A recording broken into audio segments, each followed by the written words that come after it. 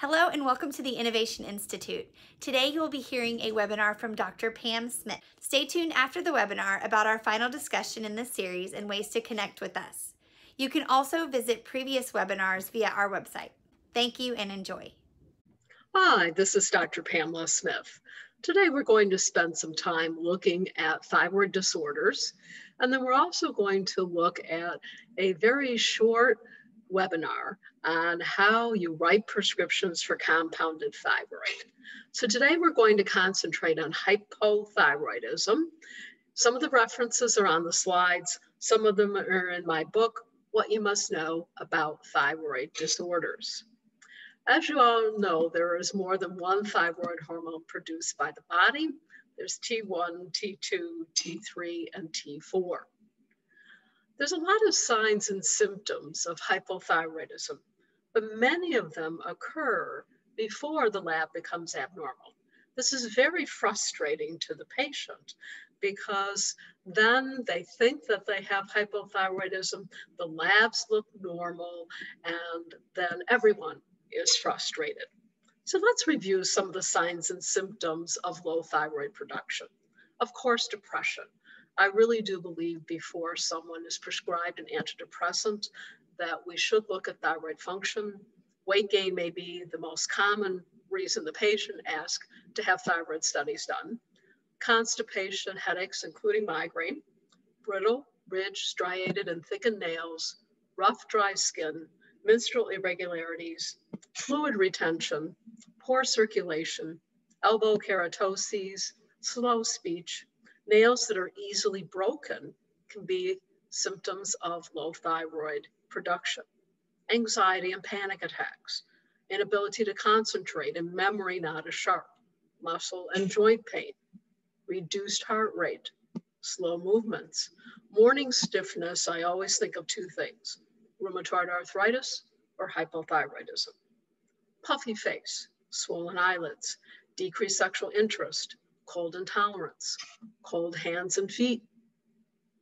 I hope you're thinking of your different patients as we go through this. Swollen legs, feet, hands, and abdomen, insomnia, fatigue, low body temperature, hoarse, husky voice, low blood pressure, muscle weakness, agitation and irritability, sparse, coarse, dry hair, dull facial expression. Yellow is discoloration of the skin. This can be due to the inability to convert beta carotene into vitamin A. Muscle cramps, droopy eyelids, carpal tunnel syndrome, sleep apnea, endometriosis, compromised immune system. Yes, there's even more. Hypercholesterolemia, infertility, PMS, hyperinsulinemia, fibrocystic breast disease, nutritional imbalances, paresthesias, and of course, myxedema. A downturned mouth is pretty much pathognomonic. Acne, allergies, painful menstrual cycles, a tendency to develop allergies, loss of the lateral 1/3 of the eyebrows, otherwise known as Queen Anne's sign, is pathognomonic for hypothyroidism.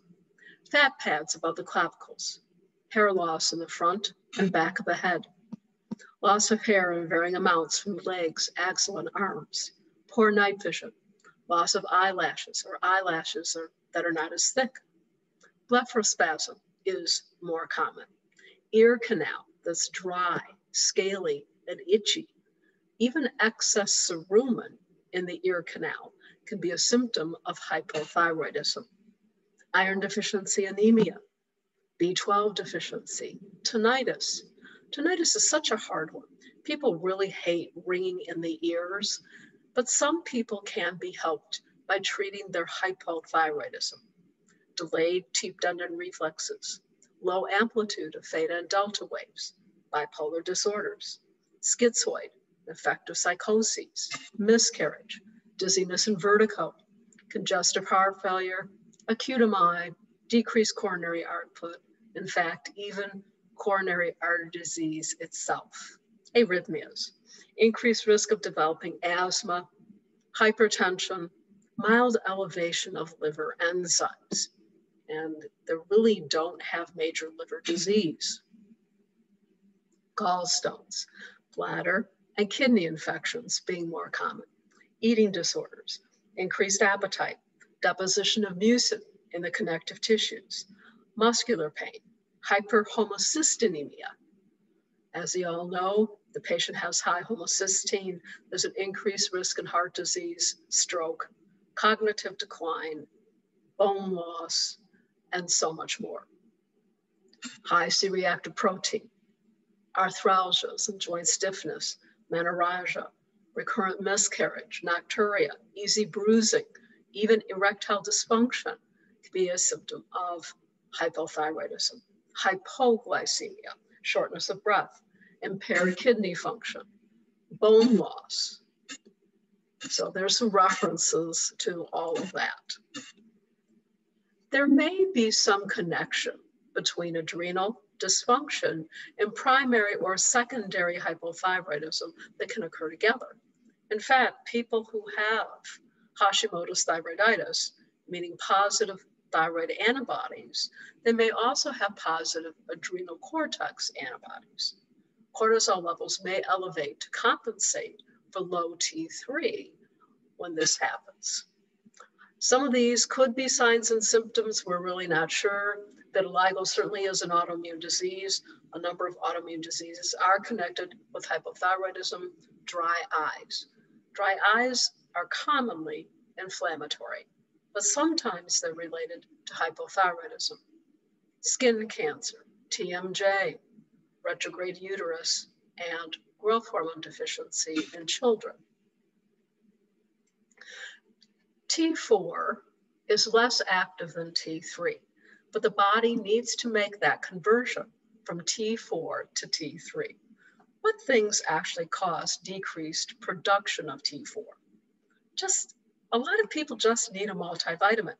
Deficiency of zinc, copper, vitamins A, B2, B3, B6, and vitamin C can cause a decreased conversion. That conversion does require the enzyme 5'-deiodinase. There's 3 5'-deiodinases. Type 1, which is located in the thyroid, liver, and kidneys. It plays a very important role in the production of T3. Type 2, found in the pituitary, hypothalamus, and brown fat, converts T4 to T3. Type 3 catalyzes deiodinization of the inner ring of T4 and T3, which inactivates the hormone. So these are elements that affect 5'-deiodinase production. Selenium deficiency. I practice in Michigan. We're low here in selenium. We're also low in iodine. So you can imagine how much hypothyroidism we have here. But look at the next one, stress. Who isn't stressed in today's world? Cadmium, mercury, or lead toxicity. I do suggest measuring toxic metals in patients. Starvation, inadequate protein intake, high carb diet, elevated cortisol, chronic illness, decreased kidney or liver function. Inflammation affects 5'-deiodinase production. Starting at about the age of 45, every single disease that a patient can get, all of them are inflammatory in nature. Remember, a little bit of inflammation heals. Too much, again, is related to disease. There's other factors that cause an inability to convert T4 to T3. Some of these nutritional deficiencies we've been talking about are certainly some of them. So can medications like beta blockers, oral contraceptives, estrogen, phenytoin, lithium, theophylline, some chemotherapeutic agents, amiodarone, and propylthiouracil.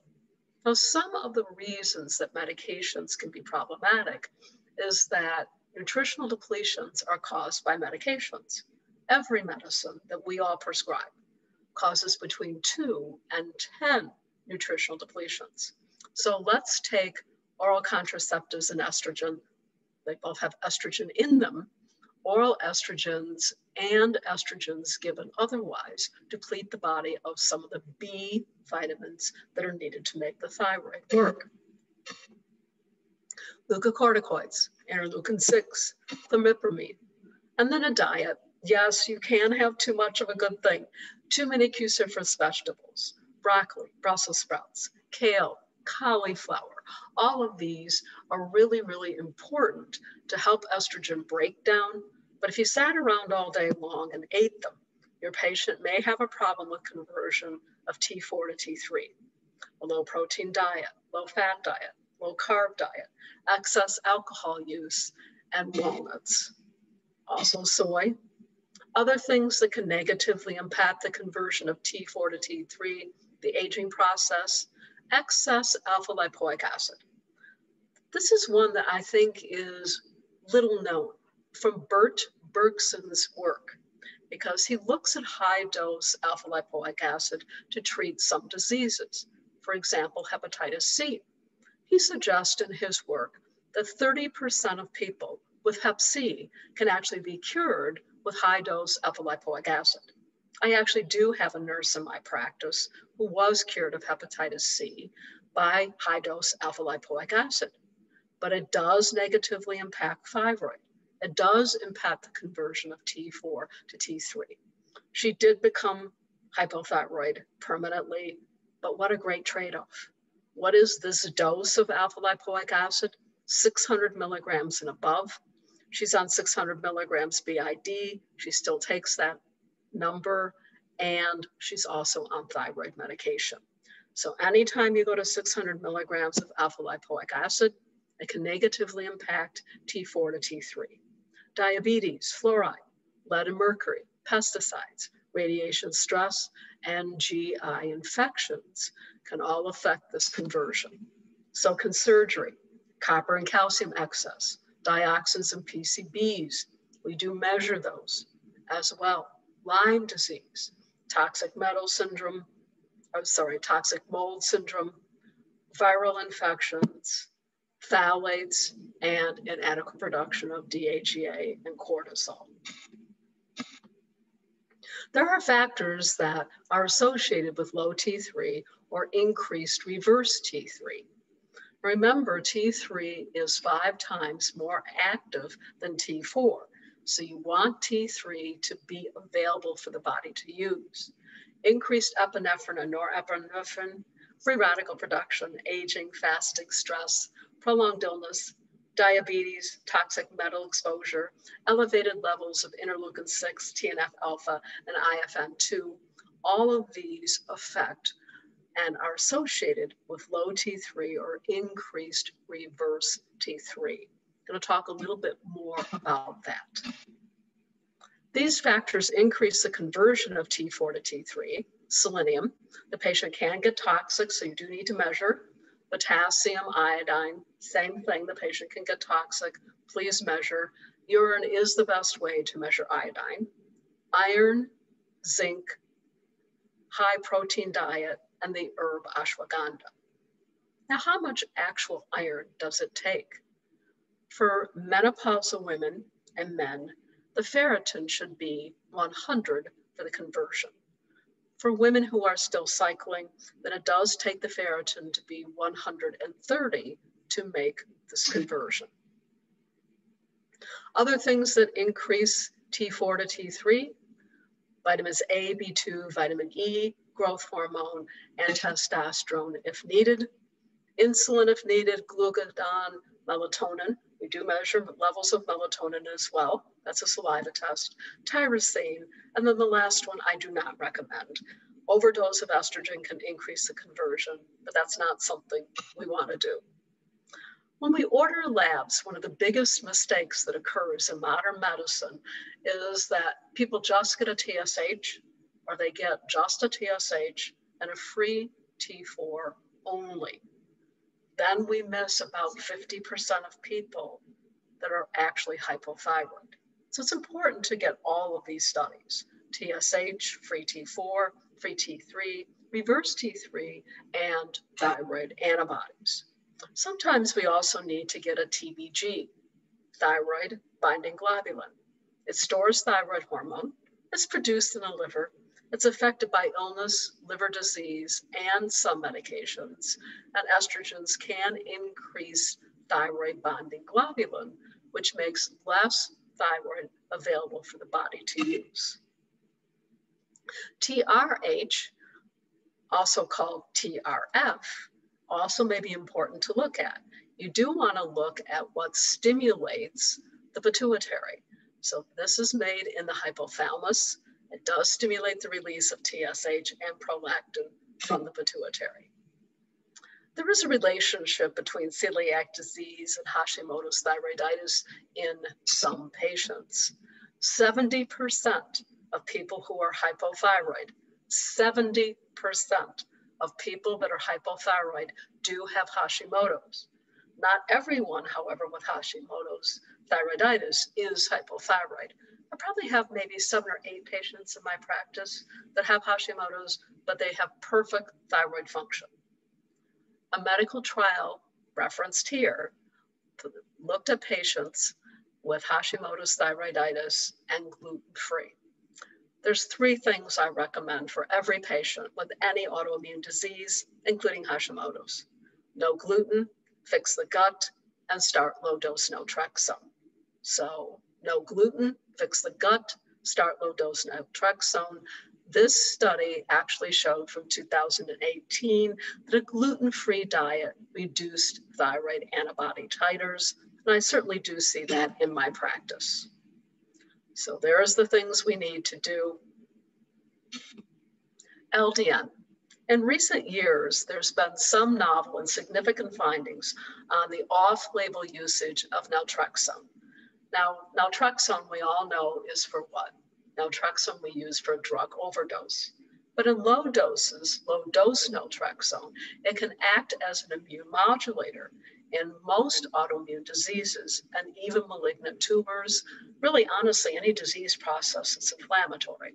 It does have to be compounded. So with low-dose naltrexone, there are many dosage protocols. The most common one used for autoimmune diseases for an adult is the following.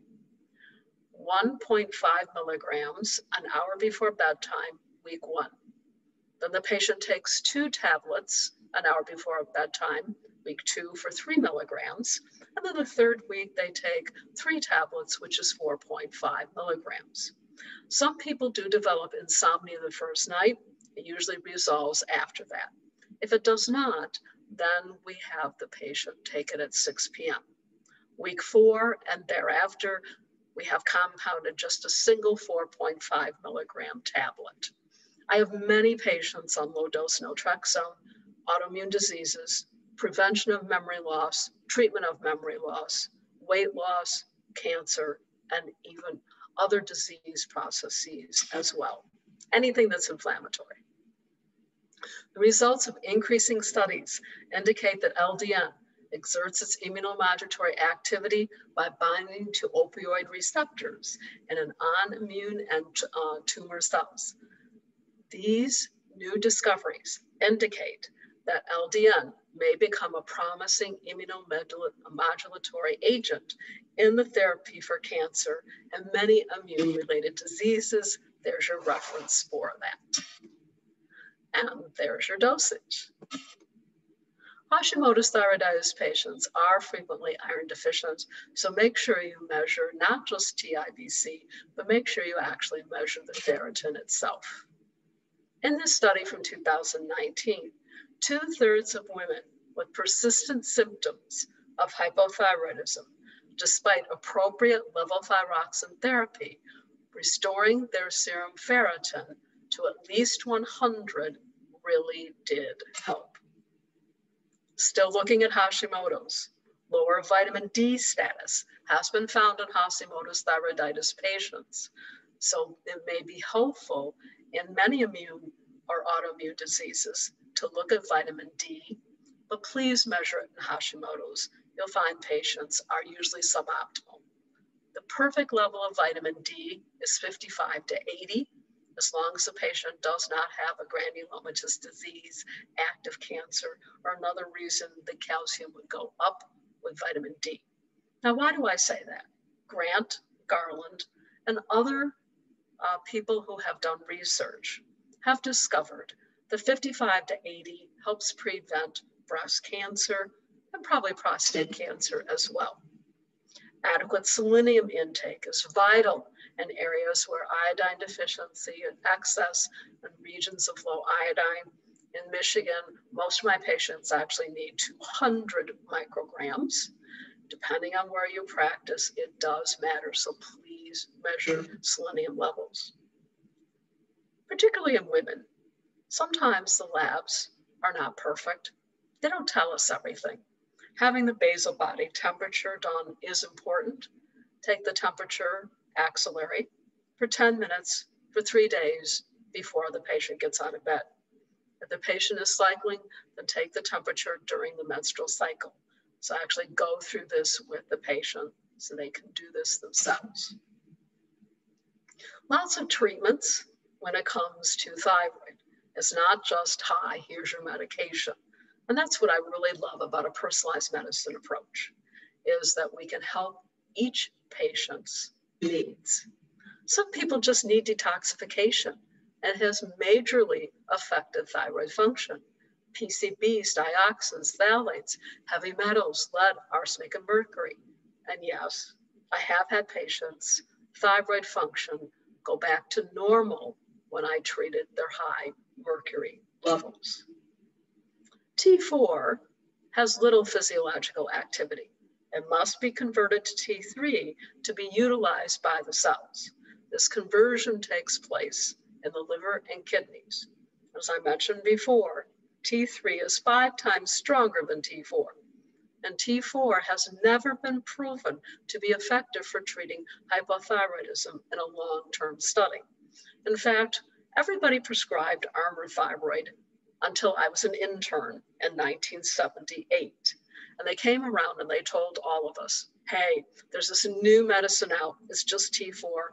People really don't need T3 and T4, which is what Armour Thyroid is. And they convinced all of us to only give T4. And this held true until a patient in 1998 sued the FDA because she wanted T3 and T4, and her doctor wouldn't give it to her because they said, oh, people only need T4. At that time, it was found out there was no long-term study that was done. There still isn't a long-term study. Intracellular thyroid hormone receptors have a high affinity for T3.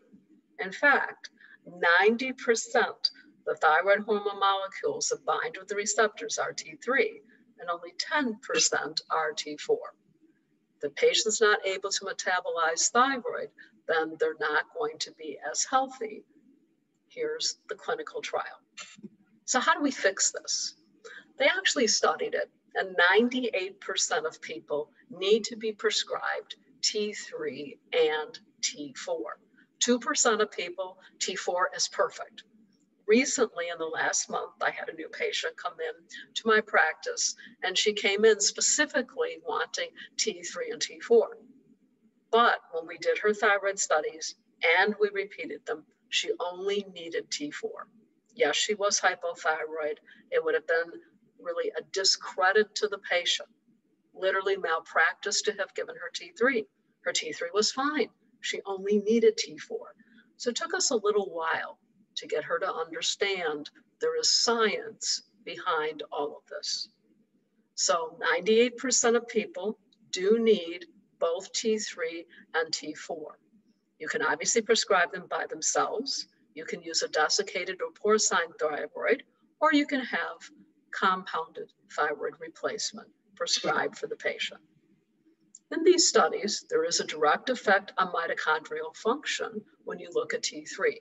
It also has a direct effect on the heart. So we can't just ignore T3. We do have to measure the free T3 levels. These are the T4s that are available in the United States. All are immediate release. Many of them contain lactose, which can interfere with thyroid absorption as much as 80%. These are the T3s, all very immediate release. And these are by and large the desiccated thyroids. As you can see, all of them are approximately 4 parts T4 to 1 part T3. This ratio is not perfect for every single patient. If it's not perfect, then we have it compounded. It can be any ratio you want it to be. 1 to 1, 10 to 1, 20 to 1, 4 to 1. It can be anything you want if you have it compounded. You can also add selenium, chromium, zinc, and iodine and iodide to the compound if you desire. And yes, there are references looking at this in the medical literature. Believe it or not, people can think, oh my gosh, none of this has been shown. I put 1994 and 1998 here so that everybody realizes that for a long time, we have been looking at comparing T4 and T3 and people needing both. In this study from the Annals of Internal Medicine 2005, lab results were not better, but the patient felt better with both T3 and T4. It does matter where the TSH sits. In anti-aging medicine, we looked at this many years ago, where we looked at 80,000 patients that were healthy. The average TSH in North America for a healthy person is 1.5. So we set our upper limit of normal to 2 milligram or 2.0. Endocrinologists in 2004, they looked at this as well. And they set their upper limit of normal of TSH to 2.5. And it has changed in the labs. When I first started practicing, 5.5 was the upper limit of normal of TSH. Then it went to 5. A lot of labs are now 4.5 and some are 4. But from a personalized medicine approach, upper limit of normal is 2 for optimal function, endocrinology 2.5. So in this study from the Journal of Hypertension, women with the TSH levels in the upper reference ranges, like 4, have increased arterial stiffness compared to women with lower TSH. This study was done on postmenopausal women. So here's your optimal levels, TSH up to 2.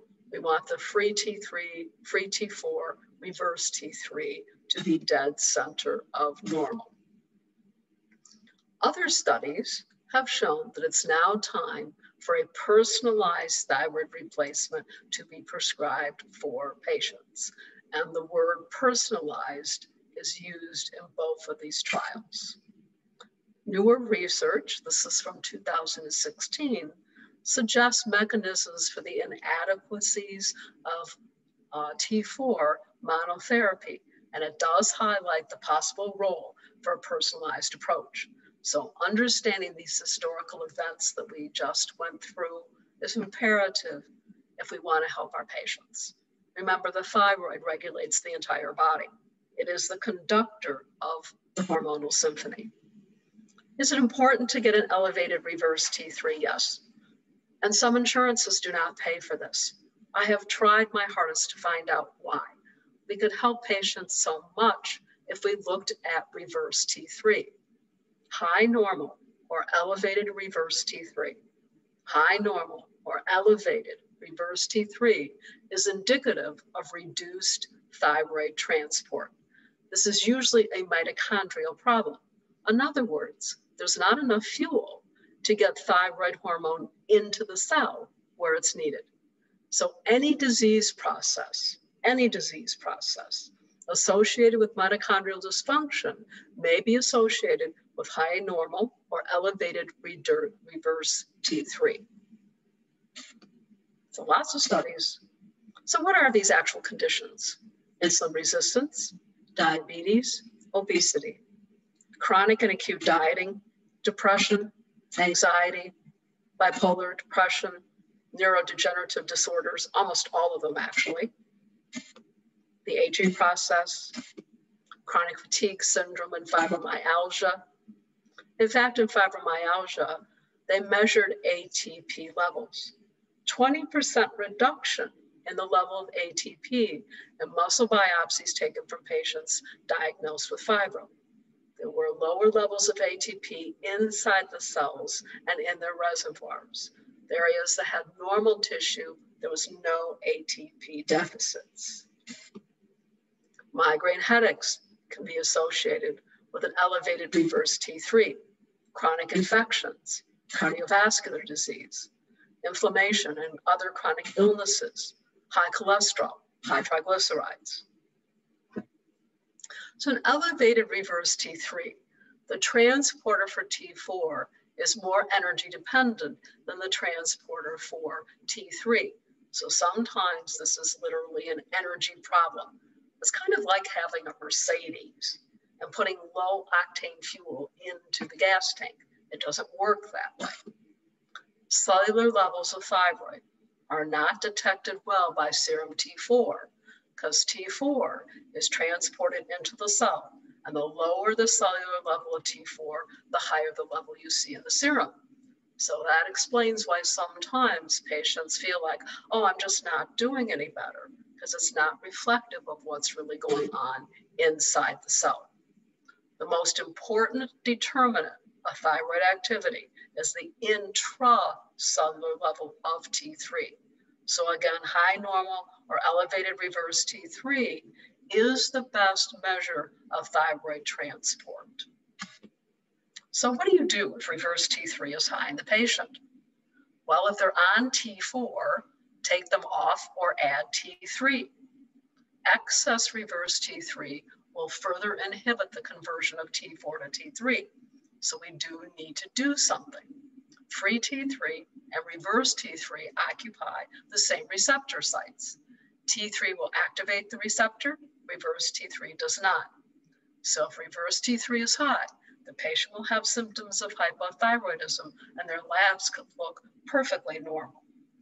So since reverse T3 is derived from T4, that's the reason you want to lower the T4 dose or take the patient off and give T3. What else can we do? Well, I put down here eliminating stress. Perhaps I should have put lower stress. I'm not sure we can eliminate it. Growth hormone if needed, but that's the last hormone we look at. If they're selenium or iron deficient, then give them that nutrient.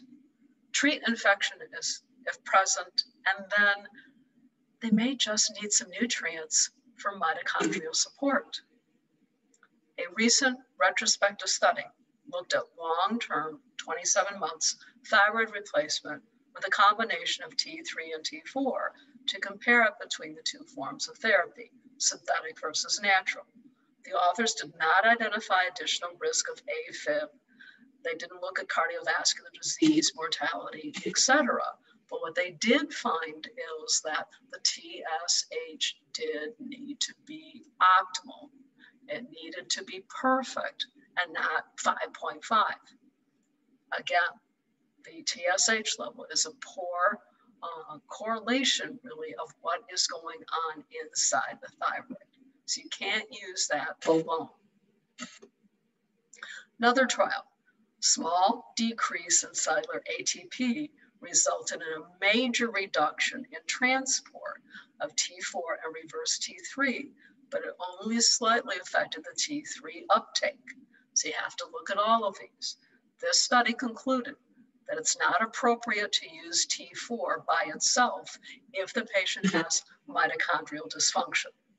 This study, connection between and the combination of T4 to T3 is needed to normalize levels of T3 in the tissue. Another study. So you can see that there are things that we can do. So the TSH level, again, poor way of looking at this. So when we look at thyroid replacement, it should be taken on an empty stomach. Sometimes I see that patients are not instructed. Nothing, no vitamins, food, nutrients, anything, an hour before or an hour after. Calcium does interfere with the absorption. These agents lower the absorption or increase the excretion of thyroid. Iron, so it should be taken at a different time. Sucralfate, bile acid sequestrants, like cholestyramine, lactose, calcium carbonate, aluminum hydroxide. These other medicines affect thyroid function. Haloperidol, lithium blocks iodine transport, amiodarone, oral contraceptives, and everything else on this page. These medications increase the clearance of thyroid hormone, Dilantin, Tegretol, phenobarb, and tamoxifen used for more than 1 year. Dilantin, Tegretol, and phenobarbital, by the way, all deplete the body of vitamin D. Patients that are vitamin D deficient, as we mentioned, can have problems with their thyroid. They also have an increased risk in seizures. Other medicines that increase the clearance were Xanthan, Retinavir, and citrulline. So the metabolism of thyroid hormone does require iodine.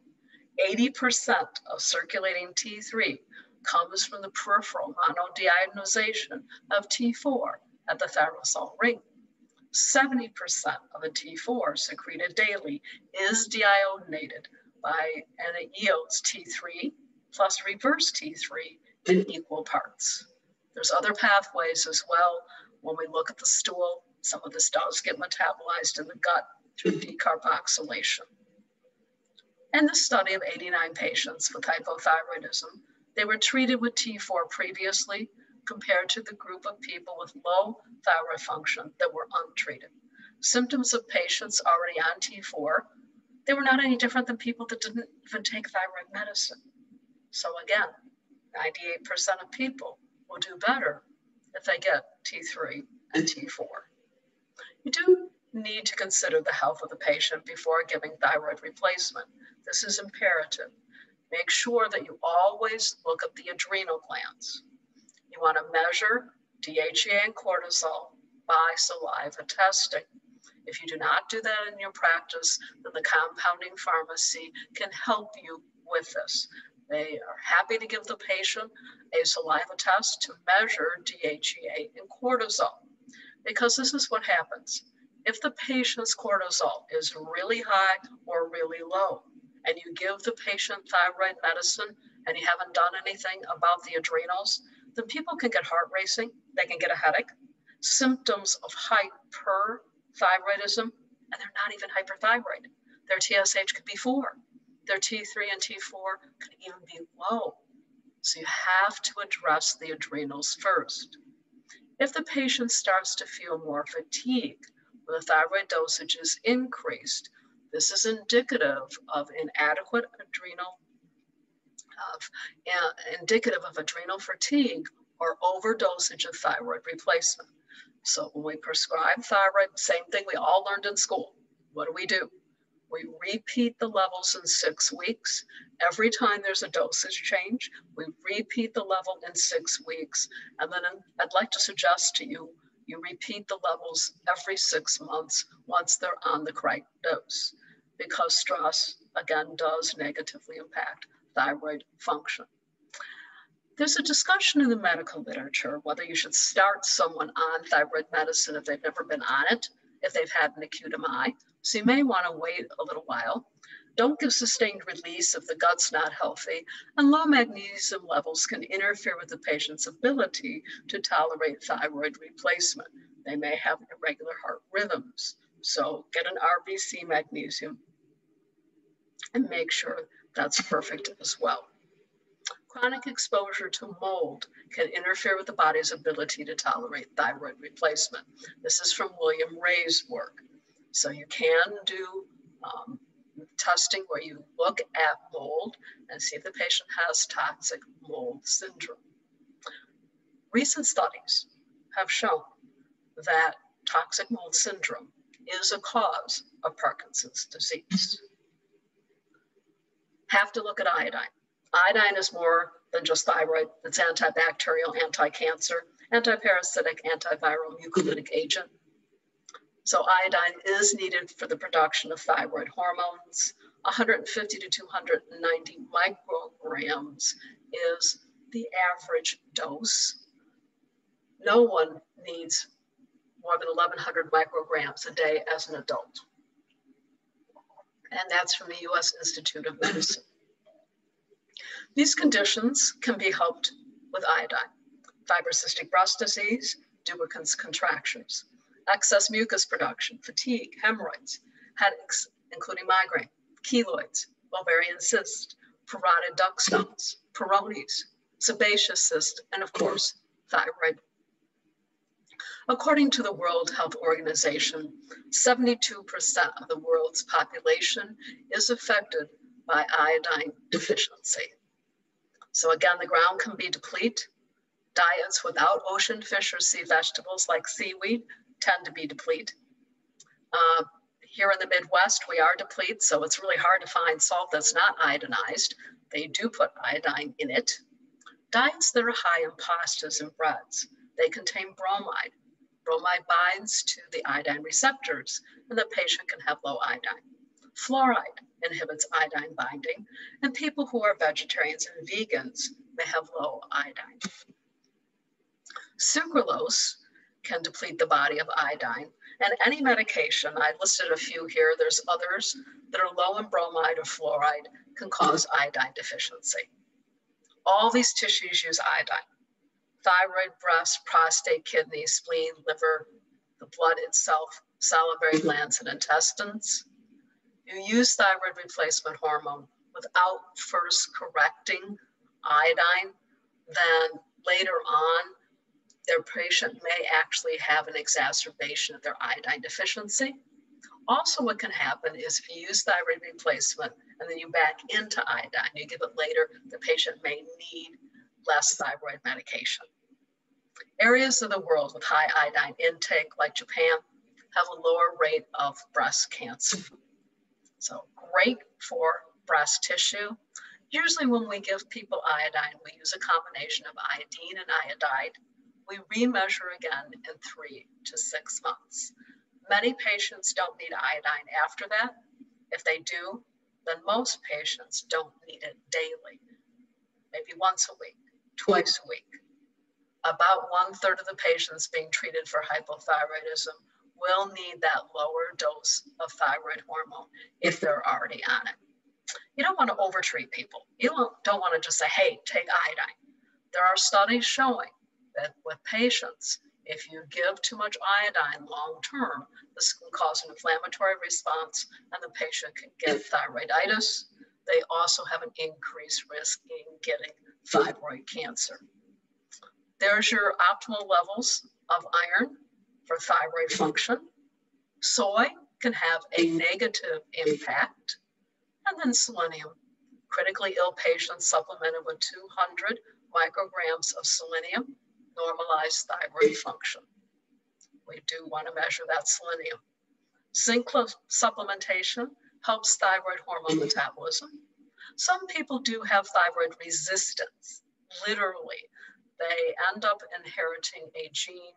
They have a single nucleotide polymorphism. They may have too much stress. They may have a mitochondrial issue. All these things can cause thyroid resistance, meaning you give thyroid hormone and it doesn't seem to work for the patient. And there are 100 different mutations that can cause a problem with thyroid receptors. Now, I've been mentioning several times now about mitochondrial issues and mitochondrial defects. So how do you actually fix the mitochondria? Number one, it needs magnesium. So please write this down or put it in your tablet. 400 to 600 milligrams is a great place to start with magnesium. Magnesium glycinate or 3-and-8. Number two, what else can you give? NADH, 10 milligrams BID. D-ribose, 15 grams. Alpha lipoic acid, at least 100 milligrams. Most people need 300 to 400. Coenzyme Q10, 300 to 400 milligrams. And L-carnitine, 2,000 milligrams a day. Now for the L-carnitine, you do need to measure TMAO levels first. Measure TMAO, can be done at any lab, any major hospital, LabCorp, Quest, etc. If the patient has a high TMAO level, then we cannot supplement with carnitine. We cannot supplement with choline. Those people should not eat red meat and should not eat eggs yolks. That's about 1% of the population. These diseases are associated with hypothyroidism. So let's look at all of them. ADHD, and thyroid resistance. Some studies have shown that ADHD is very common among people with generalized resistance to thyroid hormone, and that ADHD is improved with thyroid replacement. Elevated CRP levels are associated with hypothyroidism. So one way to get that CRP down is obviously to decrease inflammation, give fish oil. Excuse me, there's a number of ways to get it down, but treating the thyroid if the patient's hypothyroid is another way. Same thing with homocysteine. Poor methylation can be a symptom of hypothyroidism. Hypothyroidism is a risk factor for cardiovascular disease. Low ratios of T3 to reverse T3 is a predictor of mortality in people with congestive heart failure. VTAC, associated with low T3 or low T3, T4, and increased reverse T3. Even in this study, low T3 predictive of an increase in AFib post-coronary artery bypass graft. And low T3 is a strong predictor of death in cardiac patients. It increases arterial stiffness. And here, elevated reverse T3, the strongest predictor of mortality in the first year post-acute MI. So of course we should be looking at reverse T3. In this study, from the Journal of Clinical Psychiatry, T3 improves depression when added to SSRIs and post-traumatic stress disorder.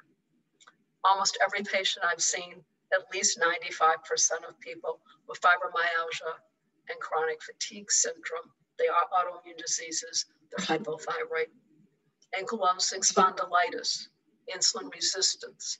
In this study, lower TSH and higher T4 are associated with improved insulin sensitivity, higher HDL, and better endothelial function. And then, of course, thyroid regulates everything in the body. That does also mean memory. In this study, free T4 levels were related to measurements of language. Improving T4 did help with memory. And in this study, most important contribution for the development of small intestinal bowel overgrowth in ascending order are immunosuppression, impairment of intestinal clearance, and thyroid function. So make sure you look at this as well. So in conclusion, optimal thyroid function does require adequate nutritional intake. It does matter if there's toxic exposure. It does matter what medications they're on. There's many factors that determine thyroid function. You want to help your patient because the science is here for a personalized approach.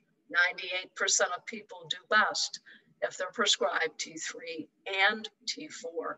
2% need T4 by itself. But again, the science is here to help every patient have a perfect thyroid function. Now let's take a second and look at how you literally prescribe compounded thyroid, because we always have a lot of questions on this. So let's look at it.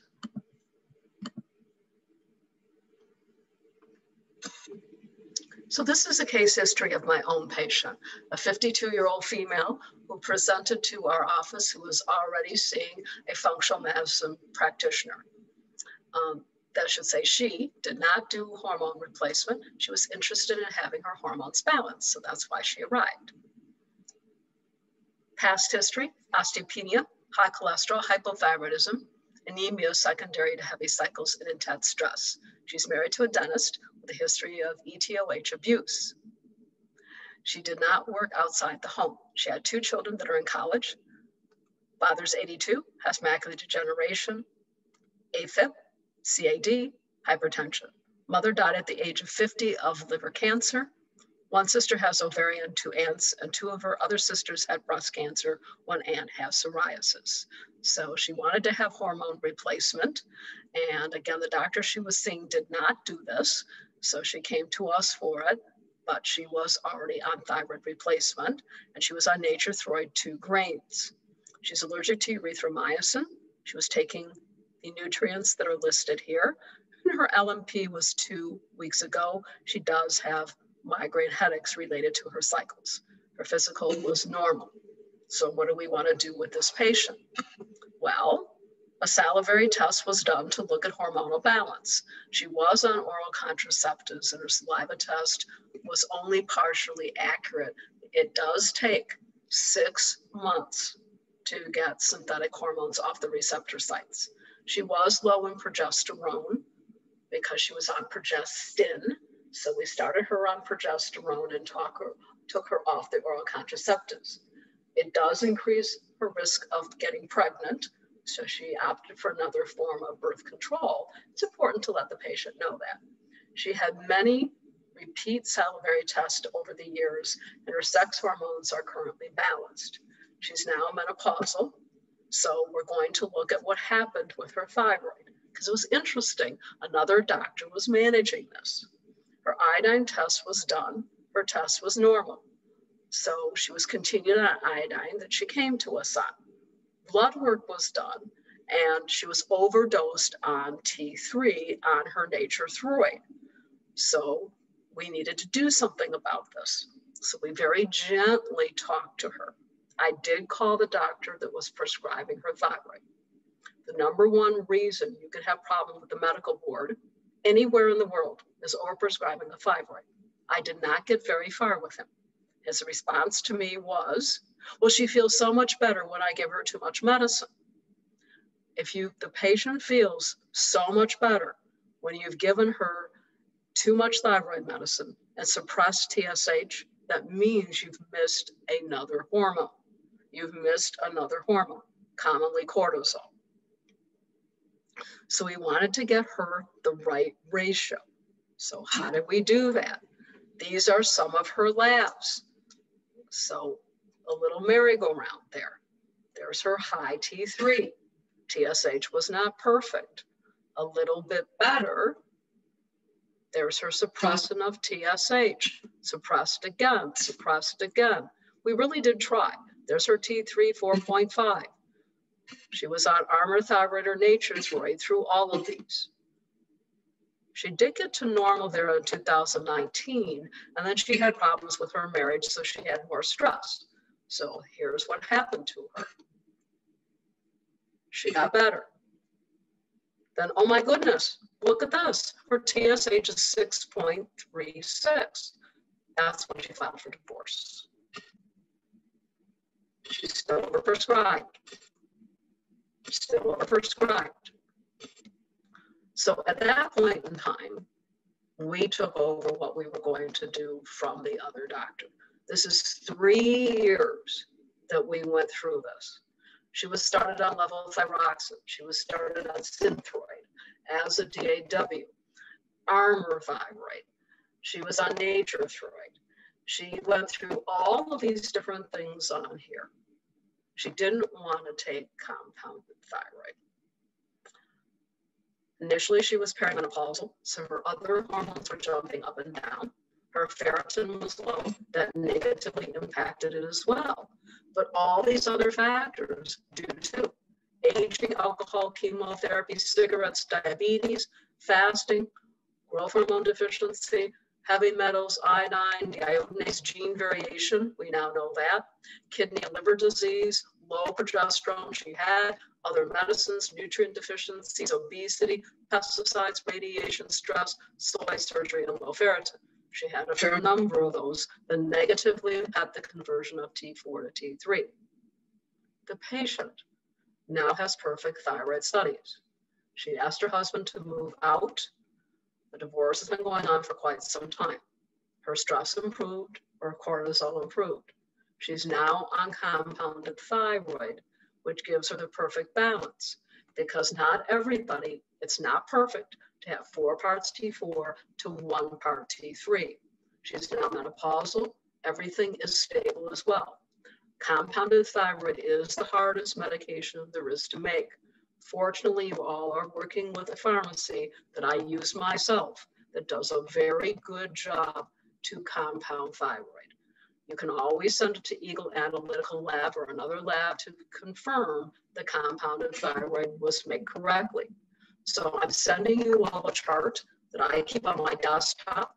to help with compounding. So it's going to the pharmacist, and they're going to give everybody a copy. So we're going to work from that chart, but I also put some slides in here as well to show you how we're going to do this. We're going to take one case, make sure DHEA and cortisol are normal, clinical pearl. Okay, so that has to be fixed before you give thyroid medicine.